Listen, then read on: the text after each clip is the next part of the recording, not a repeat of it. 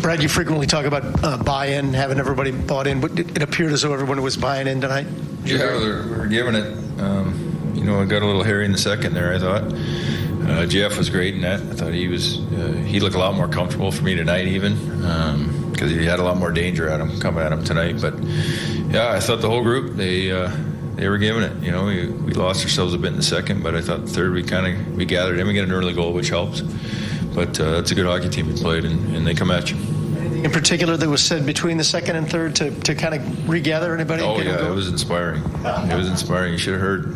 No, we talk about a few things, try to make a couple adjustments and just be aware of certain things. But really, after the second, if you watch the puck battles, they took over that game because of that. And that was the one area that we can control that. We're not going to win them all, but we had to win at least half of them or get better in that area. So, and our puck support wasn't there. We were just spread out. And, we played pretty much the whole period in our zone, it felt like. So we knew we had to be better in that area and hopefully put together a better period.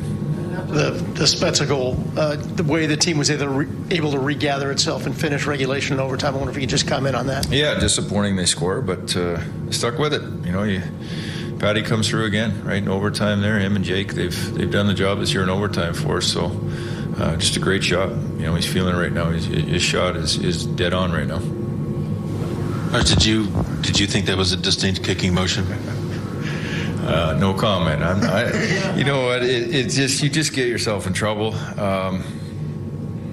Yeah, they made a decision and we had to live with it. So yeah, your power play is sort of lost in space there, and then Boqvist out of nowhere.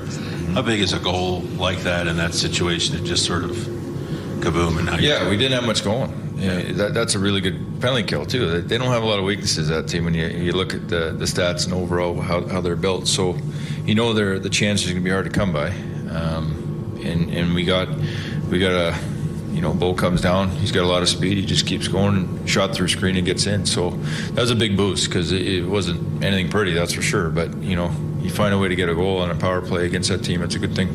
Brad, you've been around some great players, both as a coach and a player.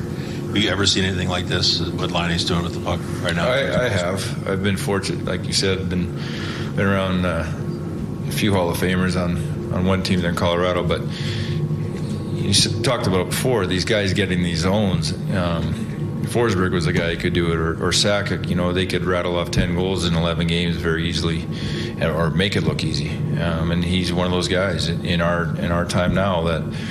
He's got some confidence with the puck. He wants to shoot the puck now because he believes it's going to go in. And with a guy that's with a shot like that, it gets a little scary for goalies because he's slinging it right now, and they're not from the one-timers. It's from his wrist shot. He's got a hard wrist shot, so we need it, and it's great to see him still on this role here.